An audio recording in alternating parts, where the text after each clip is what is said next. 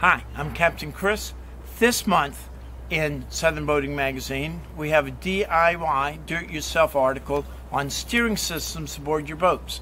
The different type of steering systems, but after this short introduction with me and Fergus, we will have another short video of a twin-engine diesel boat underway with two rudders, and you can see the tiller arms moving back and forth. You can see the tie bar from the port to the starboard rudders. On the right hand side of your screen you'll see a white device that's actually the rudder angle indicator to the helm, and on the left side of the screen you will see a black rudder angle indicator to the autopilot. But in the middle you'll see a black pump, and that is the autopilot pump, the electric hydraulic pump. And finally at the end of the video you'll see a silver reservoir with a pressure gauge. That's a hydraulic pressure reservoir for the hydraulic steering system.